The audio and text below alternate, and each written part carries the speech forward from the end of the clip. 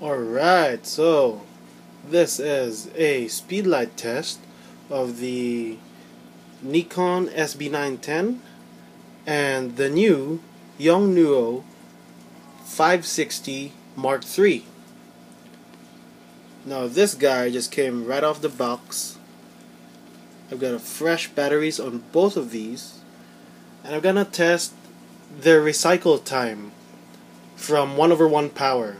Now I have here my Phottix Atlas, and it will be triggered by this Phottix Strato. Okay, let's get right to it. So 1:1 full power, 1:1 full power. Now the red lights will go out once it's gonna be fired, and then when it comes back on, it means it has already recycled. So let's check this out. In 3, 2, 1. And there you go. The Yongnuo recycled faster. Let's try it one more time. Wow, that's really fast.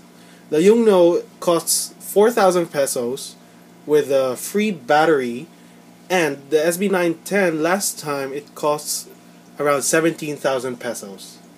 So let's try it one more time just to check out how cool this Yongnuo speedlight is.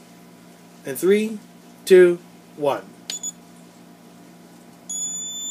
Amazing.